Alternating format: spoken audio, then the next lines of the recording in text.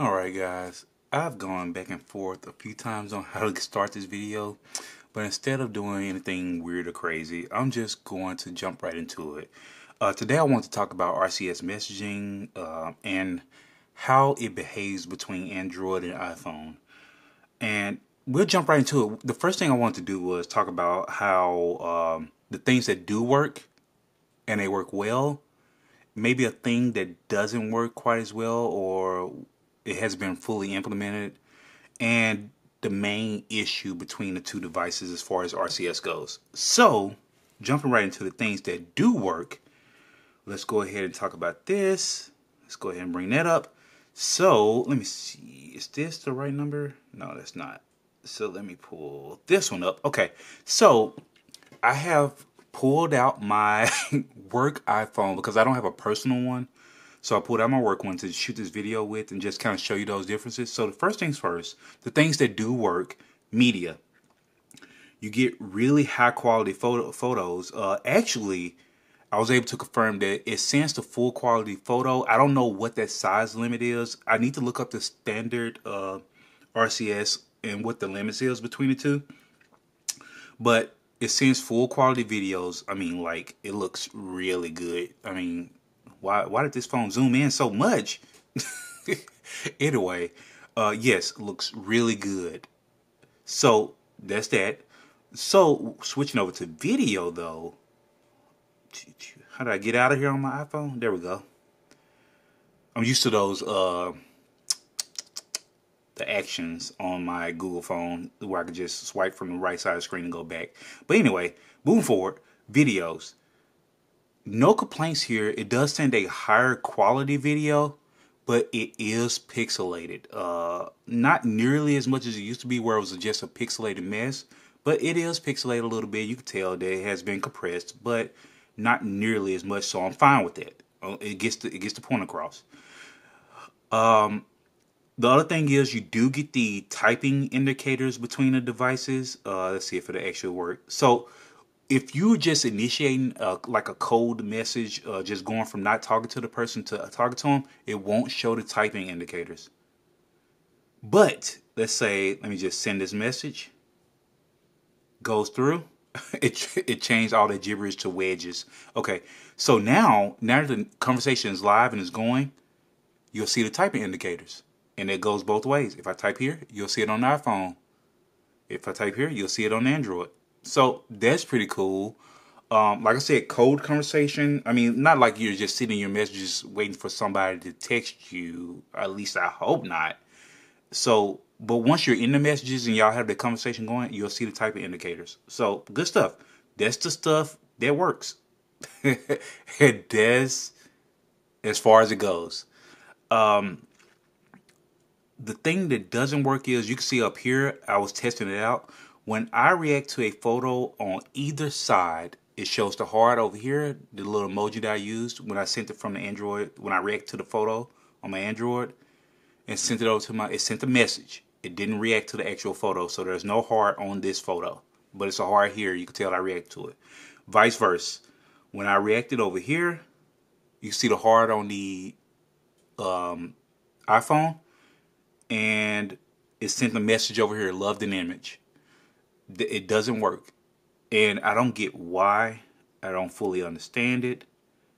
But I've gained an understanding as I've been researching this, and I'm about to get into that now. So, transitioning to the meat of the video. End-to-end encryption and RCS across Android to iPhone.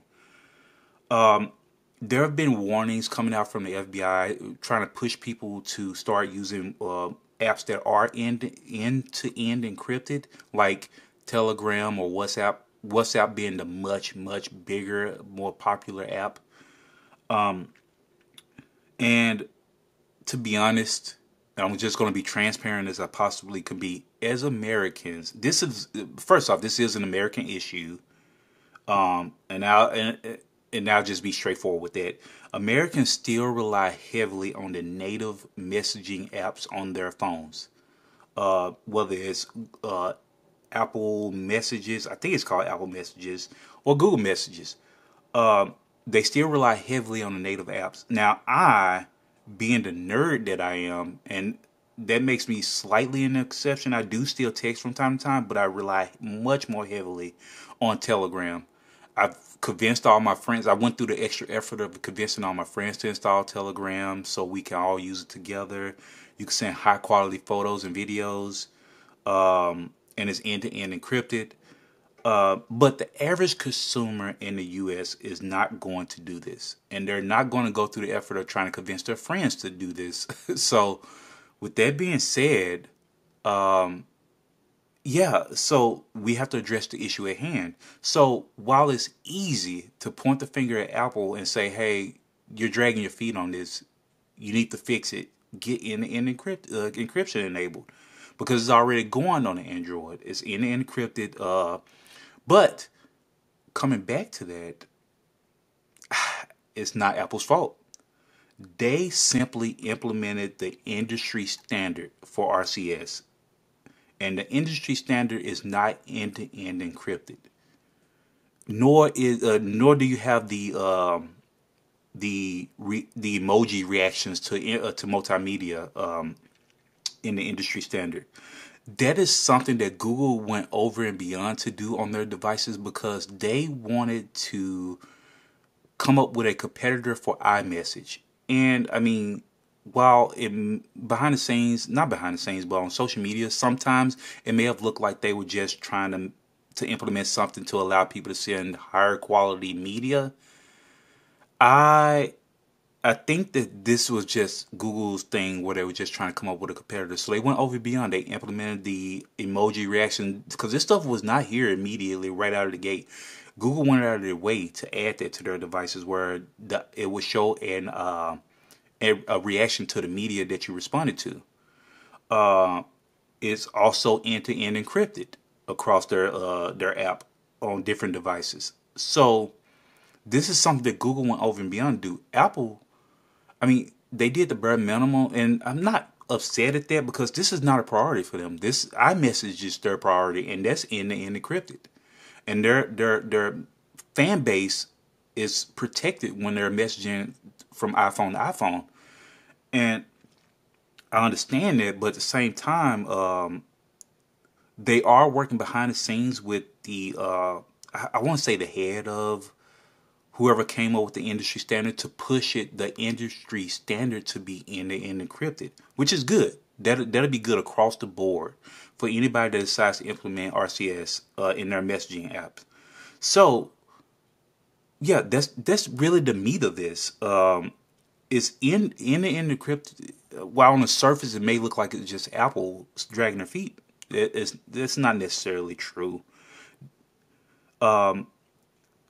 Yeah, so it's not them dragging their feet. It's just the industry standard is lacking, and that's where Apple's push to get the industry standard more secure. So I respect that, and I just want to make this video just to address that, and that's just my understanding of it. If you guys have any more information or something that I may have missed or misspoke, feel free to drop a comment. I'm open to conversations in my comments. I love talking about these things. I love learning things. So feel free to drop a comment and add your piece or correct me if I misspoke on anything. I'm open to that. So appreciate you guys tuning in.